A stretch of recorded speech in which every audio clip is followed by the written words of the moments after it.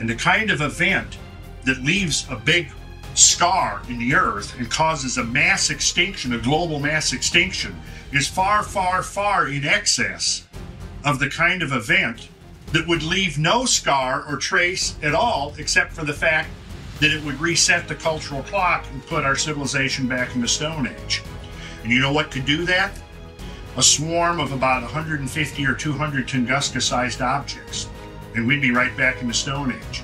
Now, is that a plausible scenario? What we saw in 1908, we've talked about that, and here I've got some more stuff I'm going to show you on that tonight.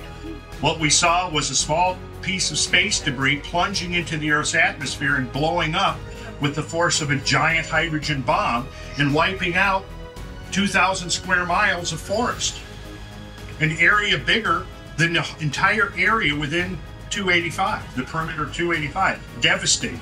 Well, good thing for us and for civilization, but maybe not such a good thing, that it happened in Siberia, and there was almost nobody around to witness it except a few Tungusi tribesmen, and most of the casualties of that event was reindeer.